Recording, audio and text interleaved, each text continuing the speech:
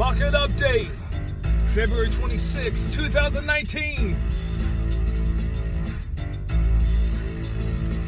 Market update for the last 2 days. Lake County, don't go wrong, down a one-way, 1, 1, 2, 2, 3, 4, 5. New listings now make me feel quite alive.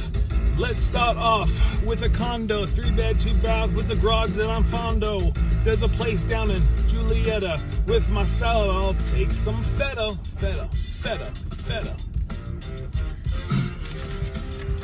Next, I want to talk about a listing down in Troy, but I'll stop here. Give it to my boy.